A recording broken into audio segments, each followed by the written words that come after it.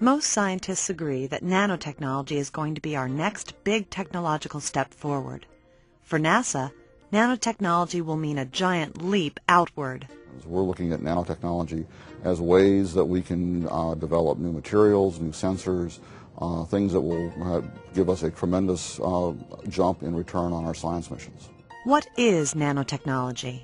Nanotechnology is about creation of useful or functional materials, structures, devices in the nanometer length scale, thousands of times smaller than the average human hair. By controlling and fabricating devices with perfect atomic structures, you get things like incredible strength and incredible electrical conductivity, or incredible strength and a super heat conductor, or maybe it's an optical conductor and it's a really good thermal conductor. These things are not usually mutually compatible, but on the nanoscale they are. A basic nanotechnology structure is the carbon nanotube. It's a graphite sheet, one atomic layer thick of carbon, wrapped on itself into a tube. It's extraordinarily long and thin, but very, very strong. Researchers at NASA's Goddard Space Flight Center have developed an innovative method for manufacturing carbon nanotubes, which typically are made using a metal catalyst. After they are made, you need to boil them in acid for 48 hours to clean them, get rid of your catalyst, and that increases their cost. In our case, we don't need the metal catalyst. You have an anode and a cathode. The anode is made out of a carbon rod.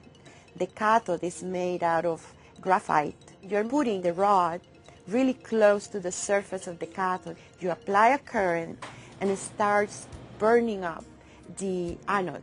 And that's that soot that deposits on the cathode. That's where the carbon nanotubes are. This new method might have major implications for the future of nanotechnology. We're getting higher yields. We avoid damage of the nanotubes. The cost is much lower. Real clean single-wall carbon nanotubes, they may cost you $500 a gram, and we can make them for approximately $10 a gram. NASA is also looking at using carbon nanotubes to make novel materials with ideal properties. We expect that the electrical conductivity will be better than copper. We expect the thermal properties to be as good as diamond. And we expect the mechanical properties to be as good as steel. Now, the great thing is that this nanocomposite material will be very light. These unique properties provided by carbon nanotubes are widely applicable to NASA space work. We are looking at carbon nanotubes for a number of applications like chemical sensors, biosensors, making future electronic devices and circuits and architectures. We are also looking at carbon nanotubes for advanced life support. Collaboration is key to achieving NASA's goals. I think collaboration is critical because a lot of people have some very creative ideas. Different people have different resources also. Nobody's got enough to do everything. We need to gel our resources and find out the best pieces and move those pieces forward. Some of this collaboration is taking place within NASA. NASA's newest focus on technology transfer is to find uses of technology development within the agency. We've been working with some of the other NASA centers, such as the Ames Research Center. We have a very wide portfolio of activities in nanotechnology. The nanotechnology work at NASA Ames composed of both experimental and computational work. We are having about 60 scientists coming from different backgrounds. We all working together try to solve the challenges for nanoscience and nanotechnology. The research centers give us all the pieces of the puzzle that we get to put together as a flight center. And we take those pieces and we're able to put them together into a picture that is of interest and value to the scientists we support. It is important for us to work with mission centers like Goddard, because they can take whatever we do and then they can actually convert them into a deployable technology. This can only happen with a partnership between a research center and a mission center.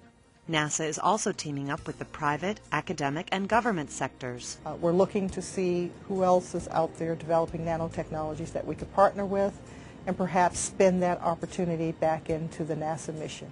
Our missions in general are characterized by their complexity. It's generally not possible for getting everything needed for that mission within the NASA centers. We're working with the Johns Hopkins University's Applied Physics Lab, and then there's also an Army Research Lab, which are also very physically close to us, and that facilitates the ability to share equipment and to share research. By broadening our scopes, we get access to top graduate students, faculty at universities. We get exposed to a lot of the issues within the commercial sector, a lot of startup companies. And NASA is part of the Nanotech Alliance. The Nanotechnology Alliance is a partnership of nonprofit organizations in the greater Washington area, federal laboratories, academic institutions, and some private nonprofit organizations as well. The charter is to facilitate resource exchange in the areas of nanotechnology application development. Collaboration not only advances basic research by combining resources, but it also greatly contributes to technology transfer.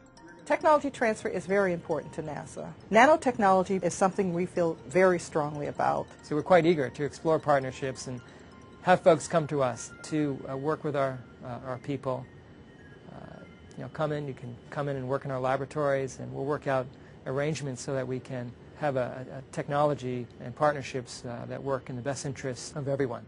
And the potential for nanotechnology inside and outside NASA is enormous, from computers and electronics to healthcare. Anything we do for NASA mission needs always has a benefit to the society. And nano is not going to be any different. Nanotechnology is everywhere and everything. It is physics, it is chemistry, it is mathematics, it is engineering. So Jeanette's work has application in localized cancer treatment. We can now make a dramatically enhanced magnetic resonance imager, MRI. Or imagine that your car is now consuming 1/10 of the gasoline because 1/10 is heavy, but it is 4 or 5 times as strong, or has features that you never thought were possible, like reshaping itself, expanding for soccer practice, contracting for a fast trip down the coast. I mean, this is of ubiquitous importance. But these advances can only be achieved by working together. We're looking forward to working in partnership, to sharing our technology, transferring it out, and then having it transferred in, so that we can serve the American public well.